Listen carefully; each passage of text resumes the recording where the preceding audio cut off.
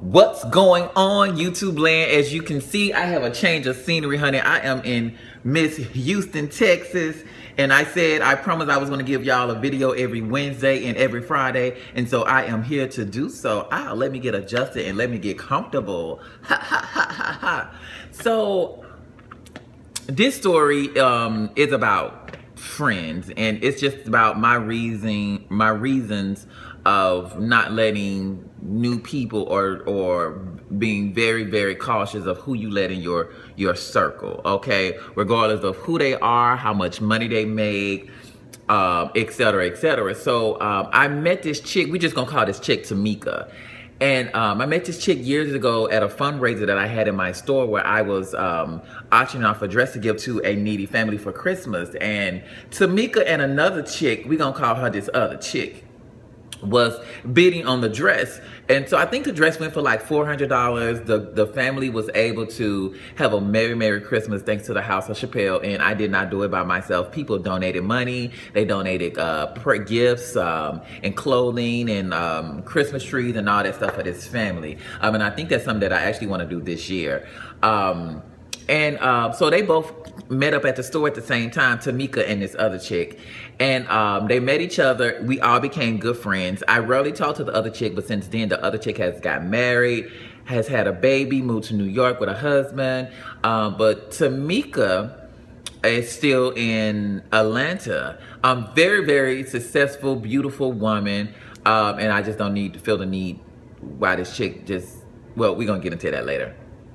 So she had a boyfriend. She lived with a boyfriend, and I had my boyfriend from DC, Mike, at the time.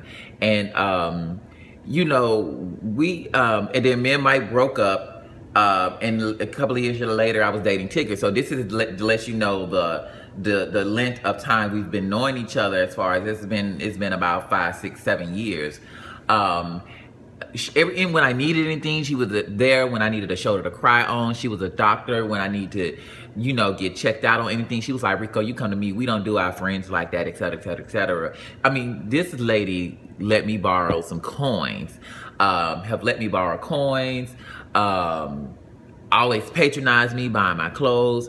So the boyfriend called me one day and was just like, I got a surprise for Tamika and I want you there. So I'm like, oh shit, he gonna finally ask to marry her. And so I was like, cool, I'm there. Just let me know what I need to do. Yada, yada, yada. You gotta promise not to tell her. I'm like, cool. So in my head and the rest of, even in the other chick's head and my mother's head, because my mother met them because we always used to go to each other's house and eat. Either my mom would cook, either they would cook or have barbecue. We would go with my best friend's house. We would always have like some type of Sunday thing going on. That's what we did in Atlanta. And so we showed up to this brunch. I was next to the other chick, and we was just talking about, is he gonna engage? Because she was getting her PhD. He was the lunch was gorgeous, absolutely amazing. We was kikiing like we normally do. We got up and said some words to Tamika about congratulations of getting her PhD. And that was pretty much it. So he said, come on outside. And we was like, oh shit, we finna get a ring. We finna get a ring. Cause like, I'm like, oh, I'm dying and planning a friend's wedding and et cetera, et cetera, et cetera. So child, we gets outside, honey.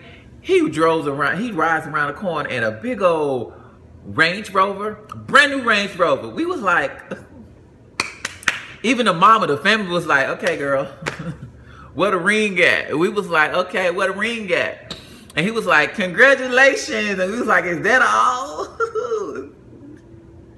No, I guess that's it. And so I turned to the mom. I said, girl, I just knew we was gonna have a ring. He said, child. She said, child, me too. And no, it was the grandmama. I turned to the grandmama. And so that was kind of it. And my best friend was like, what? My best friend Damien is very boisterous. He's like, well, what the fuck? What happened to the ring? So, okay, time goes on or whatever. She said, Rico, he just asked to marry me. We went to Tahiti, and Anthony Hamilton was there. He flew some of my family out, and he proposed to me with Anthony Hamilton singing. I was like, okay, well, girl, that's what's up, girl, what's up? It's time to get this wedding crazy. working. So at the time, planning her wedding, I had just got the job for Candy wedding. I had broke up with Tigger. It was a mess, child.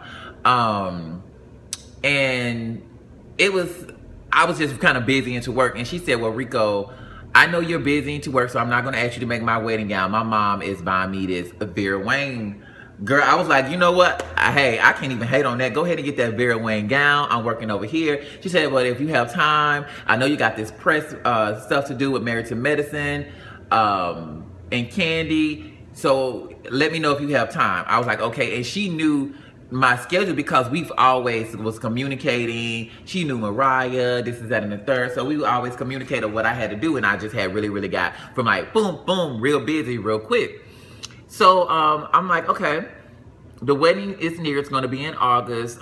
So my best friend was going to come down because he had moved to New York. And so I'm like, okay, well, what's up? I'm calling her. I didn't hear from her, and I got kind of worried. So I was like, I got wrapped up in my work and didn't hear from her until like a month or two later. And I was like, girl, congratulations, girl. She was like, I didn't get married. I was like, oh, shit, what happened, girl? What happened? And she was just like, well, my grandmother died. I was like, oh my God, are you serious?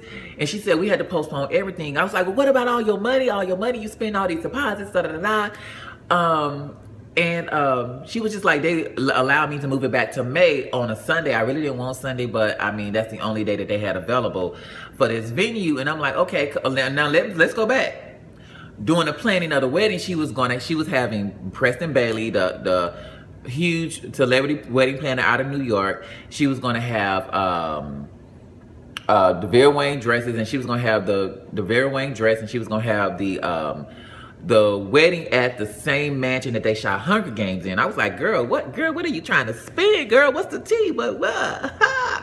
So I was like, okay. So a couple of months before May hit, a couple of years ago, we was going over everything. So my thing in my head, you already kind of planned the wedding. You got all the stuff that you need. So it was really kind of no need for me or whatever.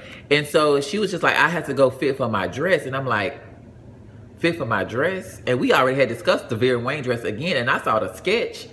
And I was like, that ain't no Vera Wang dress. The dress was absolutely gorgeous, but that ain't no Vera Wang dress. I'm saying to my head, I was like, okay, well, we just gonna keep this on the wraps, girl. If you say the sky is teal on for your wedding, I'ma believe you, girl, cause you my friend. I'm gonna support you, even though you sound a little cray cray. And so, you know, she was just like, I need Rico. You have any gowns for my engagement photos? I was like, yeah, I just had a photo shoot, and I just did New York Fashion Week. So yeah, I got a whole bunch of gowns.